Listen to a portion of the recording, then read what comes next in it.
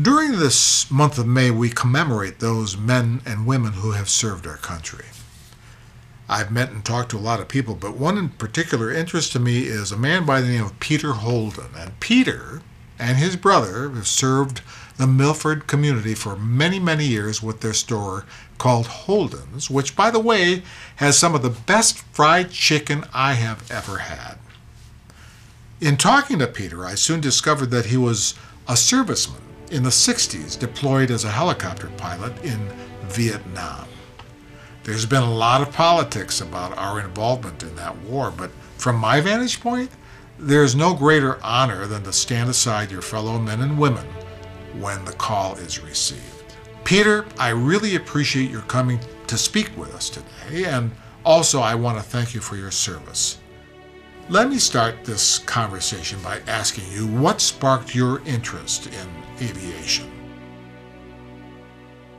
Growing up in Milford, I had a friend, Bill Ash, and Bill and I made model airplanes together as kids.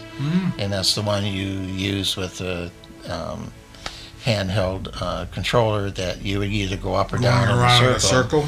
And so we built those, and then we built some gliders, and we'd let them get up, and then you'd have to follow them to where they would finally glide and come to the ground and do that. So it started early, and then the young man that I was commuting with to school decided that he had a draft notice too at the same time, and so we both decided that rather than go in as U.S., if you went in U.S., you were drafted for 2 years. If you joined, you could go in as regular Army for 3. Once we got into the service and we got down to Fort Knox, that's where the Army will then start testing you to see what your abilities are and what they feel that they need from you as a person, where you could be best suited in what they have to offer.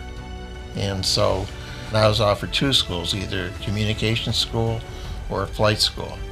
Flight school was the first one I was offered, and by the time they had offered me the communication school, I'd already decided I wanted to do flight school. That really piqued my interest in. I wanted to learn to fly, and I just, even knowing where I was going, I just couldn't resist the offer.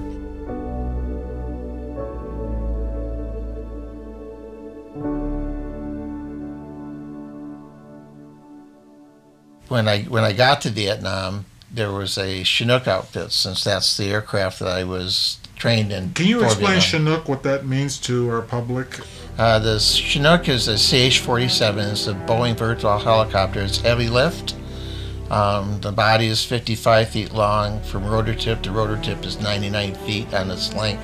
So there's 2 rotors. Correct. It has 2 turbine engines. The ones at the time I flew them were 3,750 shaft horsepower each. So combined, the horsepower is 7,500 horsepower for the Chinook. Chinook was a heavy lift.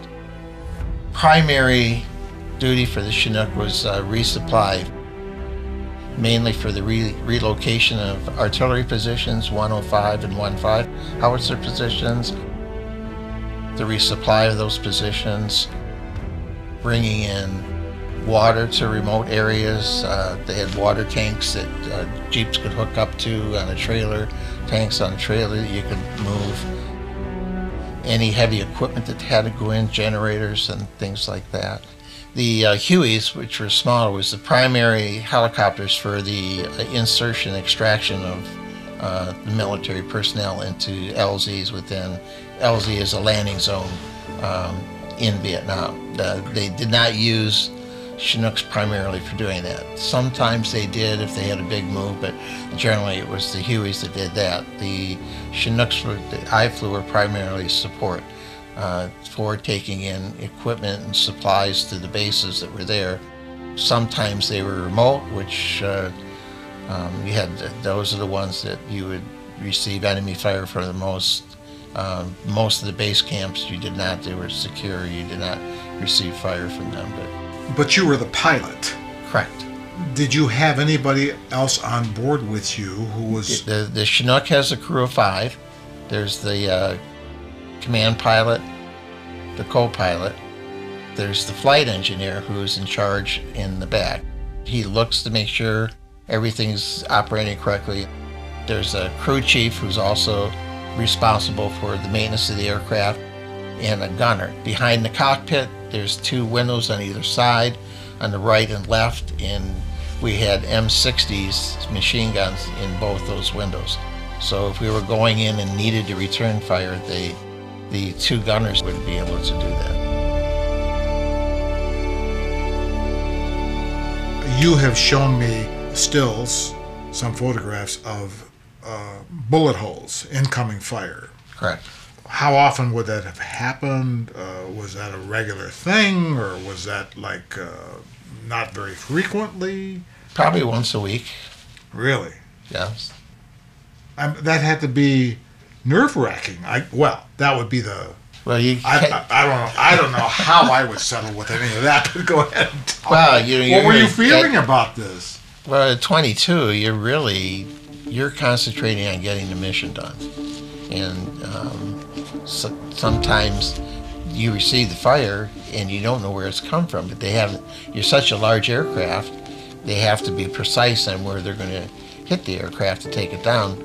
There are times we'd go in, we never even felt the round come in. But you wouldn't hear it? You wouldn't hear it, no.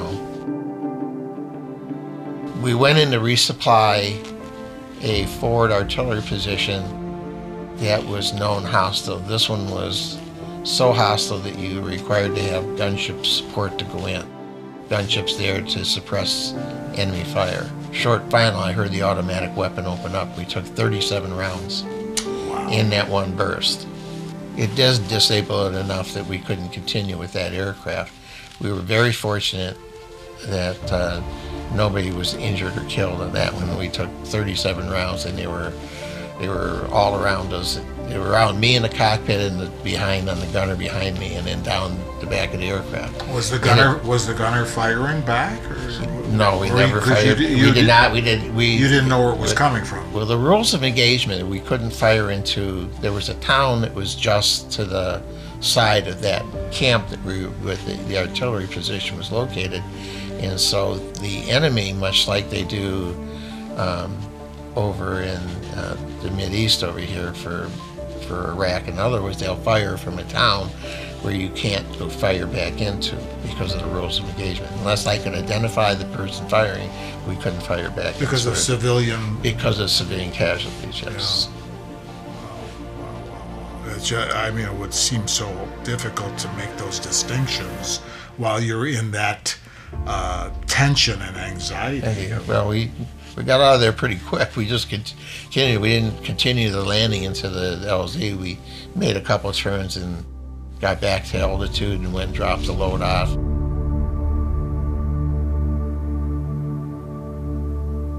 In January of '69, it could have been a little bit earlier, the VC had been testing the perimeter of our southeast facility, our airfield, where we had guard shacks and we're watching patrol.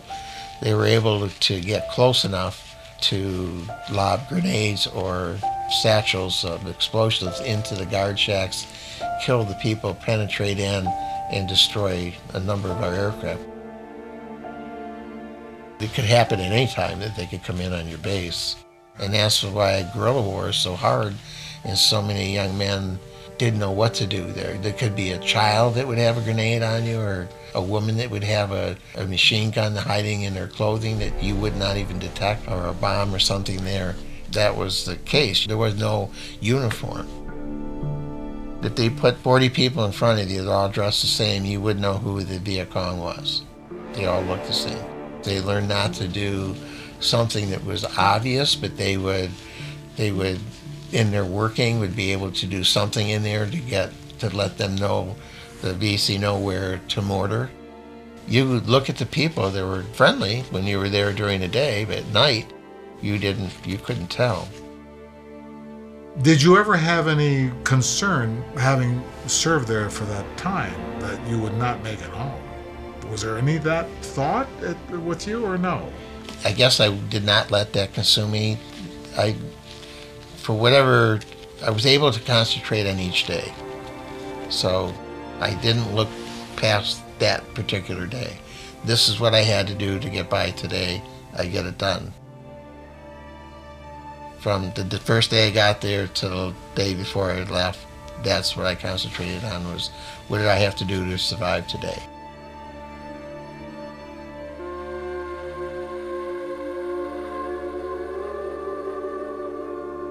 Can you tell me your impression of the Vietnamese people in general? Is there anything that particularly struck you? It was considered a third world country. Of course, the dress is totally different. The religion is different for the most part. If I was to look at it, people are people. It doesn't matter where they're at. They're going to have a family. They're going to meet somebody within their culture that they've fallen in love with, or their mate that they have. They have children. I say they're not much different from us. It's a different culture, different things that were there.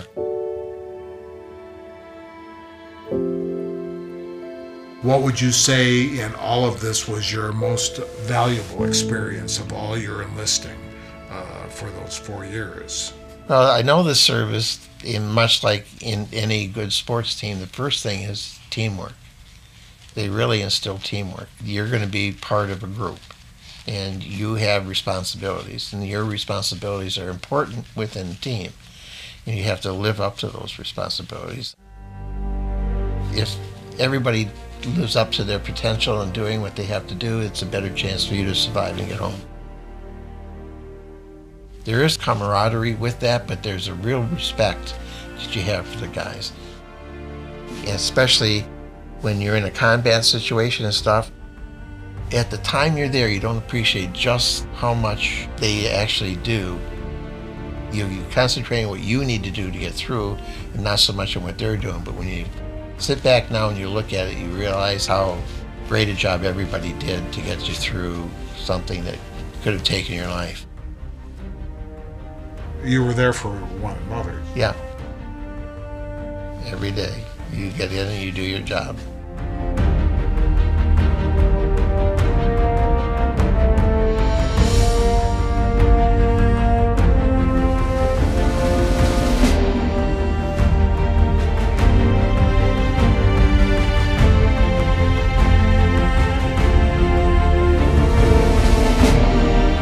Peter, thank you so much for joining us. It's been such a pleasure and so informative. As we approach this Memorial Day, I want to thank you for the service that you've rendered back in the 60s. It's been a pleasure. Thank you so much. You're welcome.